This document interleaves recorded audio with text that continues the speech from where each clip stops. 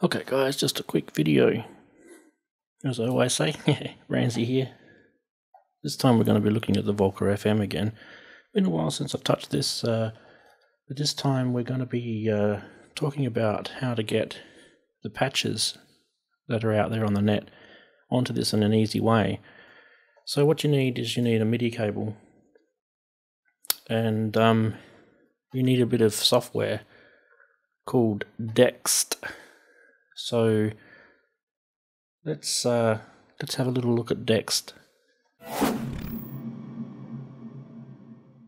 So Dexed is a free VST which works on both Mac and Windows.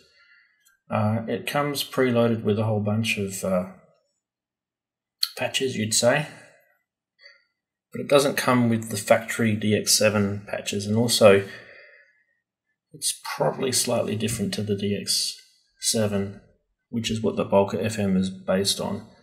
So what you're going to need to do is get yourself a copy of the factory DX7 patches in Sysex format and save them onto your hard drive.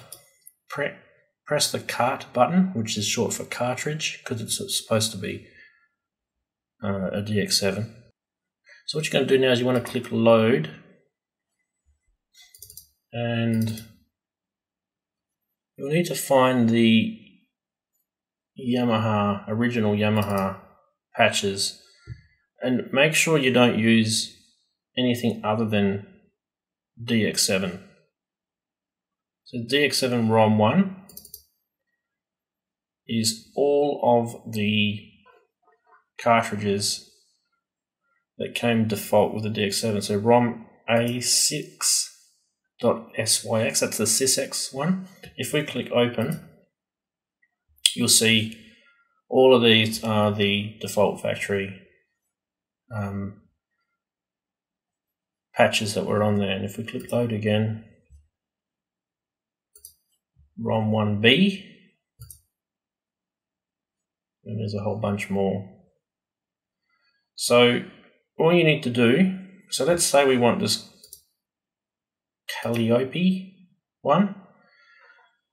Okay, first what we've got to do is we've got to set up our MIDI. So you want to make sure MIDI out is set to where your MIDI is plugged into. In my case, I'm plugged into the MX1. And so let's go back to here. Where's that Calliope? And there it is, Calliope. So let's try that.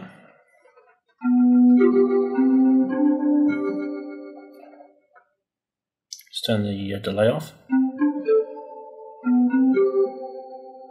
And so I've got the... turn this off as well. Okay, try now. So it's that easy, but what you need to do once you've actually clicked send to DX7, when it's on the Volca FM,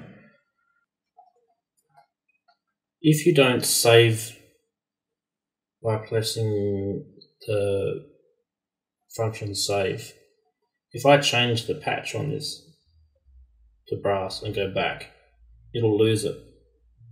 So you must save it. So now I've just lost that patch. So let's send it again.